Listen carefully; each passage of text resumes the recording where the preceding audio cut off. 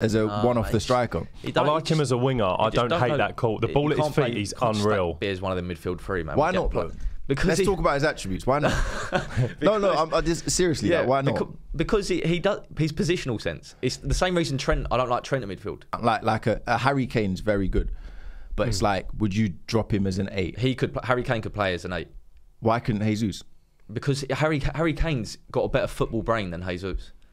He understands football 10 times better. Yes, I know what you're saying. Like the same reason Rooney can drop in, because he understands football better. Boys, it's not looking good. It's not looking good. Martin Odegaard's done his ankle in international duty.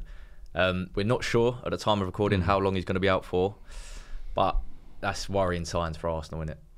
It is. It looks rough. I don't know how robust his tendons Achilles is, but it looks like his ankle's gone over quite far, and that now takes us Jose Mourinho midfield, Mourinho, Rice, and Odegaard in the midfield, all out for the North London derby. Yeah, that's horrible. Yeah, potentially all 3 of our starting midfielders out. It couldn't have happened at a worse time, really, could it? We'll get into today's show. We're going to talk about obviously a full preview of the North London derby coming up, and we'll give our combined 11. Arsenal and Tottenham combined 11. Okay, try and be as unbiased as possible. Good luck. Yeah, because we are 3 Arsenal fans. We do really need a Tottenham fan. Yeah, we do. We'll get into it anyway. So it's a 2 p.m. kickoff this Sunday. Arsenal are first 3 games of the season with won, and drawn. Okay, Tottenham, they've drawn, won, and lost, but their only win was at home. They're at home on Sunday. What are your immediate thoughts? Do you think it's going to be a tough game?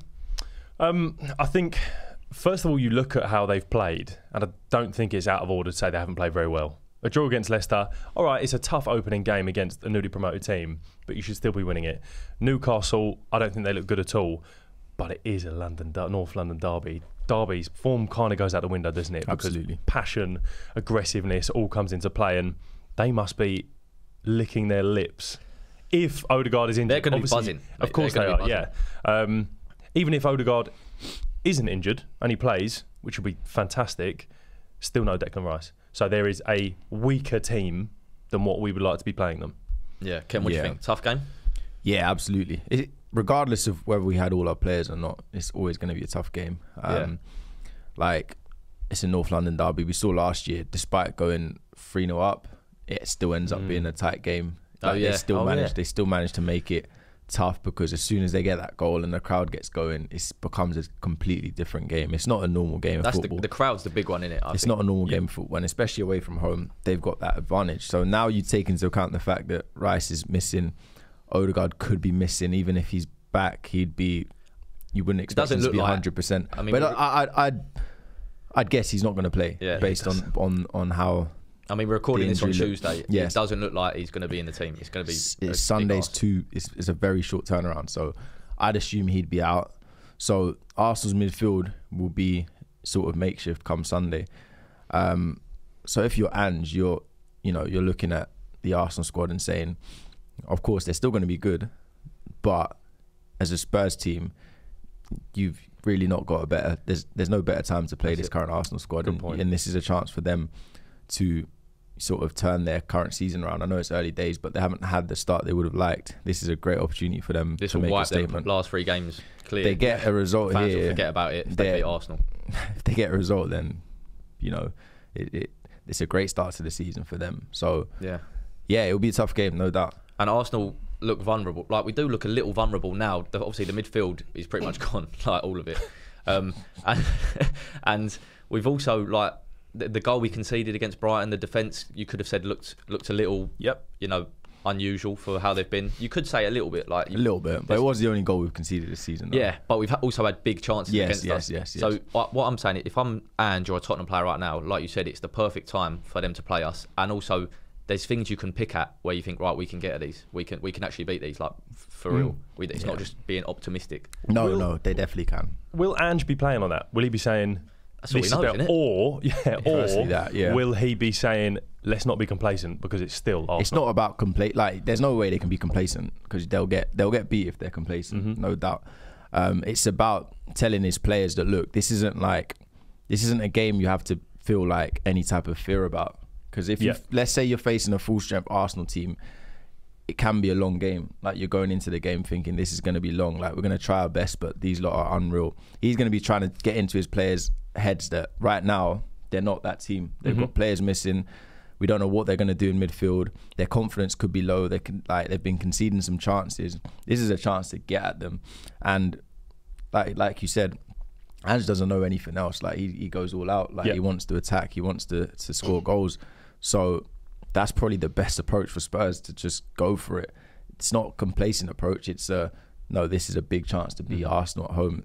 The thing they couldn't do last year. So yeah, I don't think they'll change their game plan at all. It might just be a slight, I don't know, maybe a little talking to with the team to remind them about our midfield problems, and maybe just to go through that area a bit more. I was just about to say, are they in training this week preparing to attack the midfield? Because if it is, we'll talk about it in a minute, if it is Partey and Jorginho, that is a slow midfield.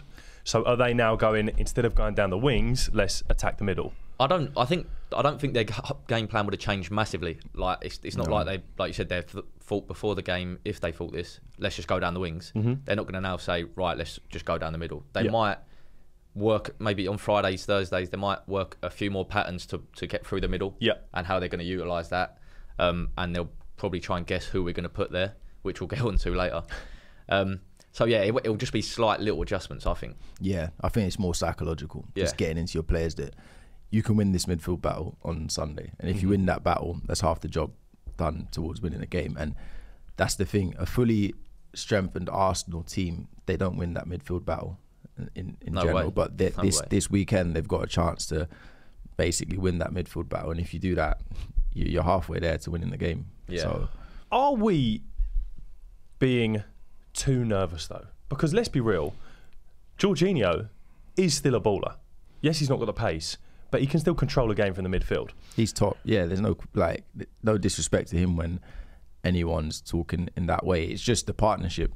Him and Partey are very similar. Like, they're different, but like, I don't want them they can't play together. Together, I'd prefer to chuck a kid in them, have both of them. Really? It's just the idea that would change our system massively. That's what it is. Right, okay. It's a completely different system now if they're both playing. It's not the same single pivot with an 8. It's now 2 pivots, which is, it can work, but it just changes the system so much. I think we're going to have to adapt slightly because we're going to realise how important Odegaard is if we try and play exactly the same way, because he controls our game. Yeah, he literally does from start to finish. You can't play.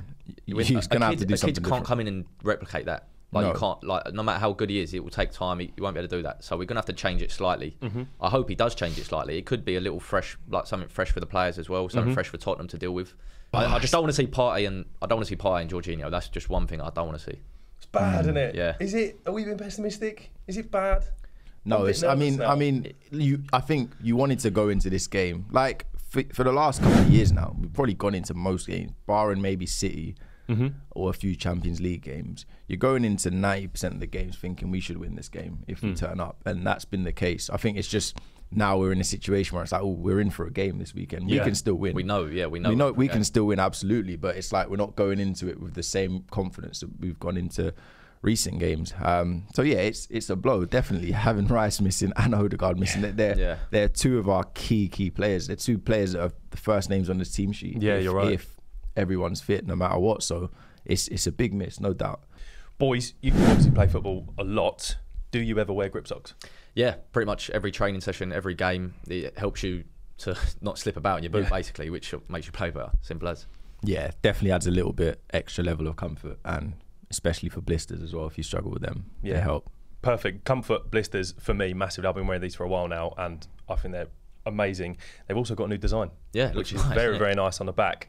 And these are Fit Knit grip socks. So if you play football, we are very happy to say that you can use our code BT10 for 10% off at Fit Knit grip socks. Go get yourself some. But who do you think their danger men are? Because they've got a few. Because they've got Son, clearly. I like Brennan Johnson as well. Maddison's not been amazing. Like, he's obviously one to watch out for. He can turn up. He's got ability. He can. I find him slightly frustrating to watch. I watched him against Newcastle, and I thought, right, didn't get picked for the England team. So surely now, start of the season, bang, he hits the ground running. and he was really frustrating to watch. And then at about 65 minutes, he absolutely chopped one of the Newcastle players, which some people would say that it's a red card. Is he as big of a threat as we think he is?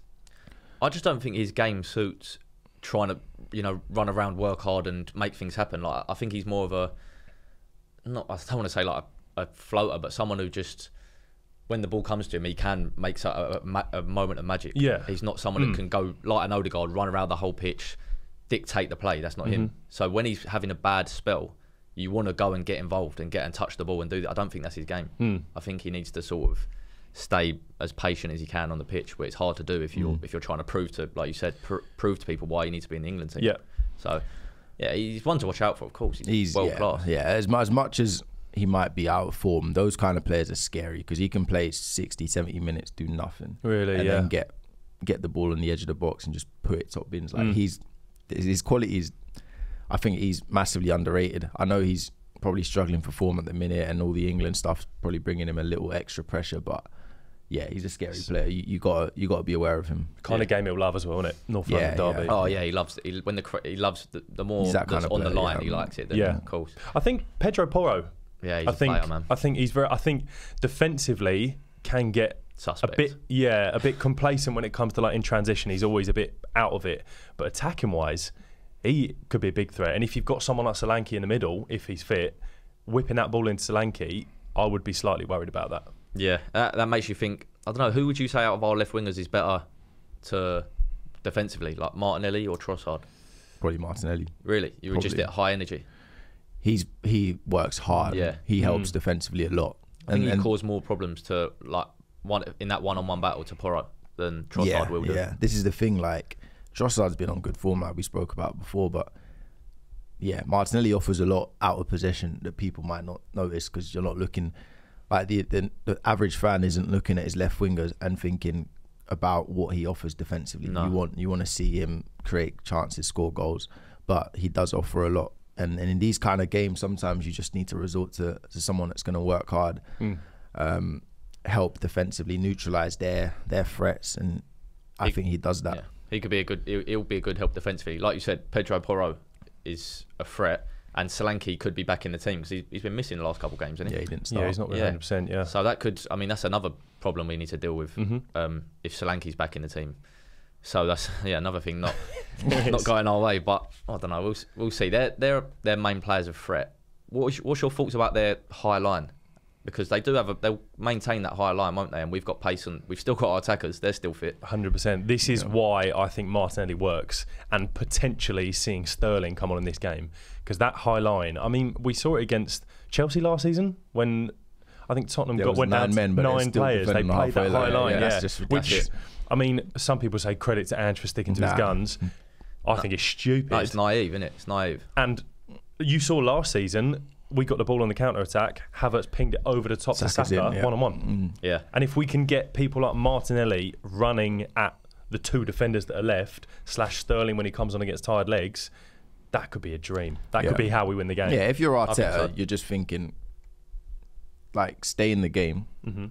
Not in a negative way, but, like, don't give them anything. And we've got, like you said, we've got all our attackers. Every single one still fit, and they need to turn up this weekend. And if they turn up, we win the game. Yeah, like they can definitely make up for the missing players in midfield. So, I think we might have to be more direct. Like I said, if we don't have Odegaard, instead of building up, it will be more direct. We know Havertz can deal with them as well. He's quite good, and then we've got pace off him. I mean, it's going to be a lot less ball coming back to Odegaard, going sideways, give it back to Odegaard, waiting for a chance, isn't it? It's going to be much more direct down the wings, like you say. Yeah. And away from home, that's not a bad approach. Away from home in the North London derby.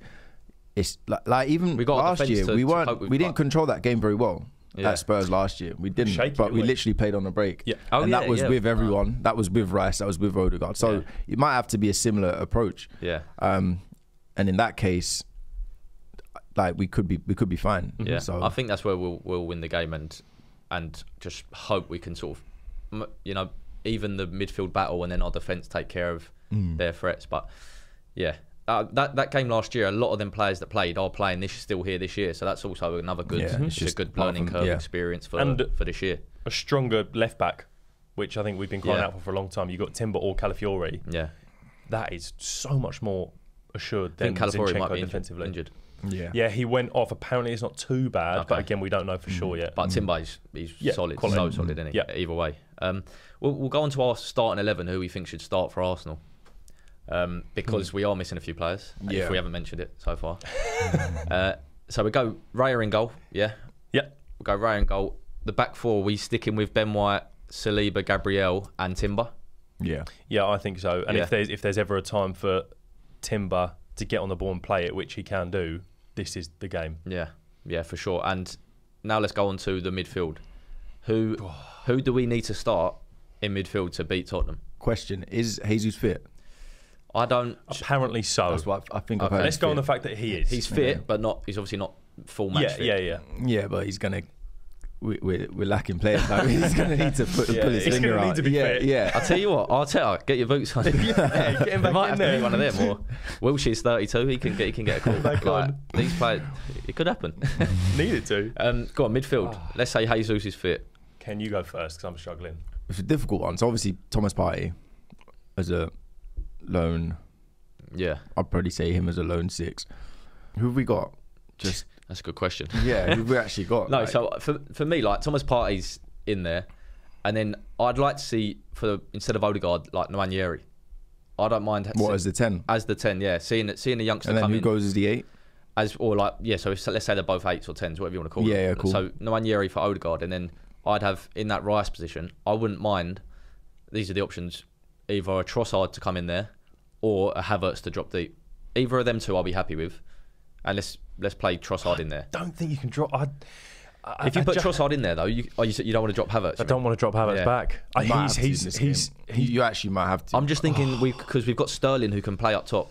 I know he's not. We've got Jesus as well. Jesus as well. We might have. I know what you're saying. Yeah. For that direct game, Havertz would suit, but Yeah. we literally, if Odegaard was there, then obviously perfect. Odegaard, you find another midfielder and stick Havertz up, but you actually just might have to. Yeah, do This is Havertz. what I do.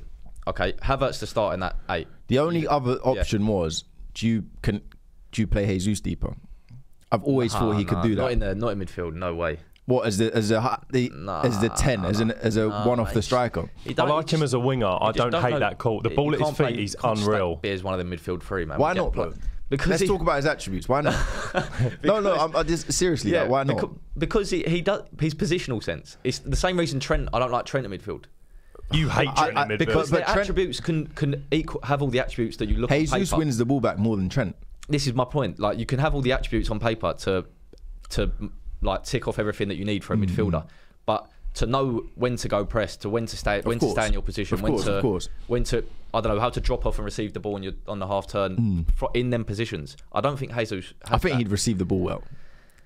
He receives. I think as a in striker. possession. I think in possession he has everything to play there. Ball at his feet, he's a joke. He's not like It's this, ask it's your anyone mind. that's training. It's your mind. Like he ain't losing the ball. You ain't getting the ball off him. It's- Can I throw Jesus as a winger at you? Because in the Man City game last year, He but we can have so definitely many do the wingers. job. But yeah, I think that's they're all fit. Yeah. He can definitely play on the We've wing. got Sterling as well. Yeah, See, but if he did that left wing job and he basically played as a left wing back and then like a striker on the counter, can he not do the job in midfield? I'm playing devil's advocate. I don't know what I want. I've had this conversation before. I'm firm he can't. Like as an 8, as a Rice role, that's too deep. Like I've had this conversation with people. Is like Rice's role? No. As Odegaard's role, obviously it's a hybrid between an 8 and a 10. I'd prefer him in a 6 than an 8 because it's so much. Wow. It's such a different position. Like it's so hard to. You're saying he can receive the ball well. He would receive it well, but that like you can receive it well as a striker. That doesn't mean you can do it in midfield. No, but this is the thing. I don't think Jesus is a striker.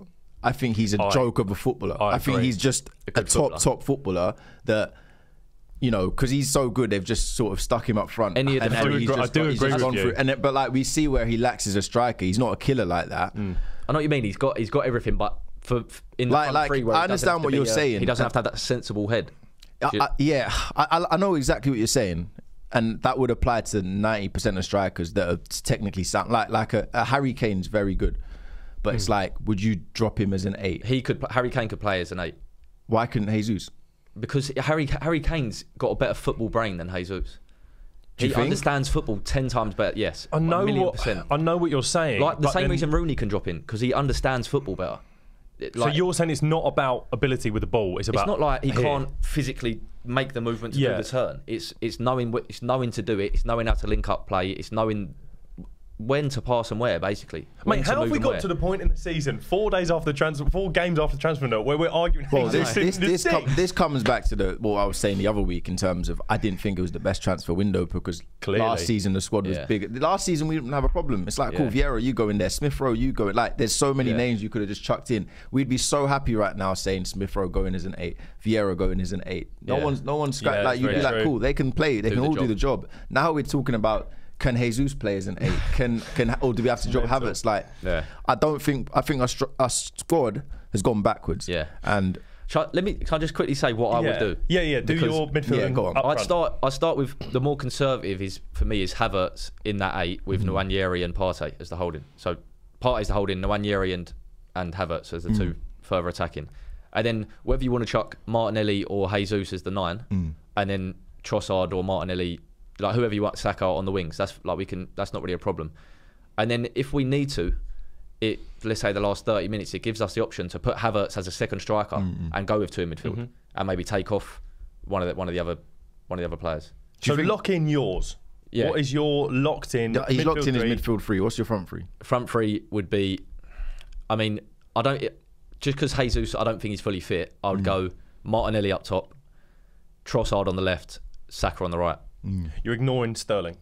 Yeah, for now, yeah. I think just bring him on like last 30. Is it not the perfect game for Sterling to start? It's like I'm sort of doing what I think Arteta might do as well. That as well. Okay. Just fair. Depending on how we don't know where Sterling is. Like if he's genuinely like just raring and ready to go, then maybe. I'd maybe because in the training videos instead of Trossard. Trossard. He looked good in training. Yeah, that's Sterling up top, Martinelli on the left against their high line is disgusting, is it not? Yeah, it's disgusting. He's got a point. I feel on FIFA, it's tearing people apart. Are we playing down Sterling a bit too much? I think we might be, you know? Yeah, could he genuinely just go in and start? And to come in this game, and be like Premier League, I'm still here. Yeah. I wouldn't mind Sterling instead of Trossard, and then if it's Martinelli or Jesus up front. But if I had to lock one in, I'd go... Martinelli up front is punchy because his confidence is low. Yeah. To then go lead the line in the North London derby... Yeah, but it's either him or Jesus, and if Jesus, I prefer someone that's fit. I understand what you're saying. Sterling. Yeah. No, he can do it. He can do it. Yeah, I prefer him on the wing though. Okay. Come on. But that's my team. Which one did you go? So you went... I've gone Trossard on the left. Trossard. Yeah, because I feel like it's better to... We've got stuff off the bench then. Yeah. Trossard, Martinelli, Saka. Yeah. And on Nwaneri, have you confident in him starting in the North London derby? I've seen like based on what we've got, obviously. Is that what you do? I just don't know another option. Could be a fantastic call. I've barely seen him play, if I'm completely honest. Could be a great call and could get him the number 10 shirt at Arsenal. Yeah, well, that's what I'd go with. Ken. And you just completely rule out the double pivot. Yeah, man. Like a 4-2-3-1. Yeah, I don't rule out the double during parts of the game, but I'd rule out. No, but like starting as Partey and Jorginho. I rule that out. Whereas I don't mind if let's say Nwaneri's dropping in a bit sometimes, but no. Can I jump in with because you both like Partey and Jorginho can't play together? I haven't said that. No, I've said that. Okay. I've said that. Right, why not just Jorginho? Because he did it a lot last season in the 6 and was very good. Who's the other two? Yeah, but that you can have Jorginho. Yet, so you go. The only reason we're talking about it is because we just have no one else. Instead of Partey, but I've just picked Partey over him. Yeah, fair. Just because he's been playing there all season. Yeah, okay. And he's probably a bit better. There's actually so many options. The other option is we didn't even speak about is Zinchenko as a second 8. We did speak about it a little bit last so week's like episode. a Partey, Zinchenko, and then Havertz. It's not the worst shout. It isn't the worst. It's just shout. options, isn't it? We always say Zinchenko on the ball. We like. Yeah, I'd prefer him in the 8. That's what I'm saying. There, he'd be. You know what? I don't think he'd cost us there, as opposed to where left back when he gets isolated 1v1. He would drop in next to him as well. And I just We got no clue. Well, I've said no. He said his team. No, I just gave you an option in case you wanted to change it. No, it's fine. My team. I wouldn't be mad at Zinchenko starting. By the way, that's probably if I had to go second option, it'd be him in the 8, and then keep Havertz. But listen, I want to hear your team. You've avoided it nicely. Yeah, mine's so far. It's just I feel like none of us are in a position You to can tell select I'm this the only team. one that's managed here at this table because you've got to be decisive, guys. I'm not decisive at all. We're talking about Jorginho in the 6. Talking about Jesus in the 8. It can't be decisive. I've got my team. I've got my team. No, you say you I mean, you're absolutely going to laugh at it, right? Go on. Jorginho 6, because you know there's a player on the Arsenal team that I do not trust. Yeah. Jorginho in the 6, Zinchenko in the 8, Waneri in the 10, Like the Odegaard, yeah. Martinelli, Havertz, Saka. Yeah, I don't mind that. But I would definitely not hate Sterling starting in this game. Yeah. I actually would. I think I'd quite like it. I think I'd quite like Waneri starting because it's like, go on then, boy, make a name for yourself. And Sterling will have this. This is the perfect game for him to prove what no one's been saying about him, that he's still a baller. Yeah. But yeah, It's just come in. He's only just come in. no. But you've got your team. That's fine. I'm Sterling of Martinelli. I'm taking okay, it. right. I don't think it's a bad shot at all. Sterling, I can get behind that. Yeah. I know they're only training videos, but he looked real sharp. It's even forget that. It's Sterling. Let's not forget who he is. Do you know still what I mean? what, 28, he's 29? And he's not 29. played for Tottenham, so he's not got he's gonna. Yeah, I'm bringing him off the bench personally, Yeah. but So what's your I starting wouldn't. front six? So And it'd the be front 3. again. There's so many options, but I'm gonna go Zinchenko next to Thomas Partey. Yeah. I'm gonna go Havertz on the other side Yeah. of midfield, Okay. Wow. Okay. and then I'll go Saka, Martinelli, Trossard. Martinelli through Yeah. the middle. The other option is playing. Martinelli. The other option is Trossard as a false nine I think and in your having team- space on the width. In your team, would you have? It'd probably make more sense to have Havertz on the left, Or Zinchenko on the right. Yes, where yes. Rice would be, and then yes, Zinchenko where- because Havertz has done that Yeah. role a lot. Okay. And Zinchenko on the other side of midfield, and the other option in there would have been Ranieri, but I don't know him. Yeah. Arteta Neither could. do I. No, I'm saying Arteta guessing- could. Arteta could know him and say Yeah, he's seen he him can every do day, it. yeah. I don't. So Yeah. that would be Arteta's Okay. call. Does he know him enough to say you can go play? A lot of Twitter. I mean, people on Twitter are that's nonsense. like- I go off. have been Whatever they say, saying- I go the opposite, mate. Have been saying Yeah. Saka in the 10.